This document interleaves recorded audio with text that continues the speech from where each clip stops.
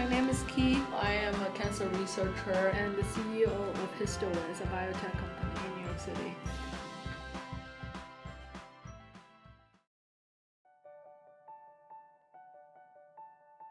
When I was little, I saw my grandparents die of cancer, so I wanted to find a cure for cancer. That was my goal, and that's the reason I'm still working in cancer research. As a scientist, you get to become creative, and as an entrepreneur, I think I wanted to just do something, create something new, something that I cannot really do as an individual scientist, but here you can really start something, create something new.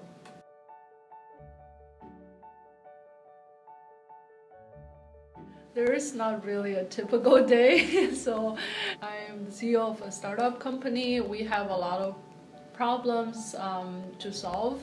So I guess my job is to solve these problems every day.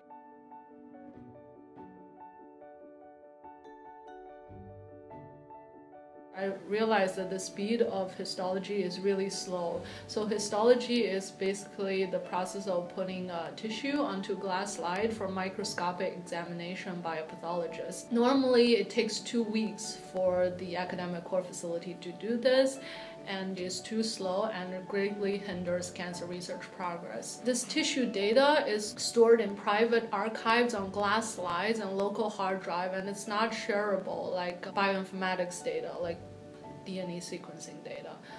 So it's very hard for scientists to collaborate with doctors online, and it takes over 2 weeks. So we at HistoWiz believe that digitization is the future of histology, so we offer a fully automated and streamlined service guaranteeing a 3-day turnaround time from the wet tissue specimens to digital slides on a cloud database. So you can access on any mobile device, iPhone, iPad, Android, BlackBerry, as long as you have internet.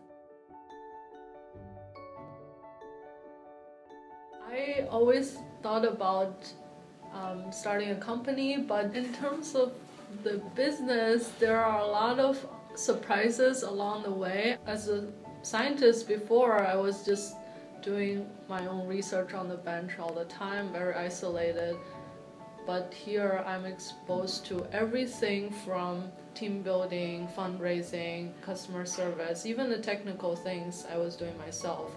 So I feel like we are making a big impact in scientific community. For example, like our customers have published papers in Nature and Cell using our service and technology on the cloud database. So they are really happy that they can collaborate globally now by just sending a link. So I think I feel like we really contribute to that.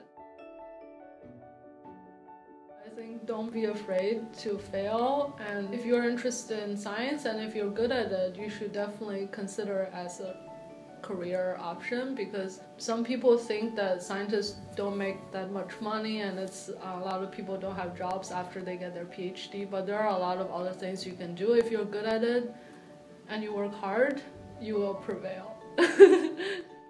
Thanks for watching. If you like this and want to see more of women succeed in their careers, hit subscribe.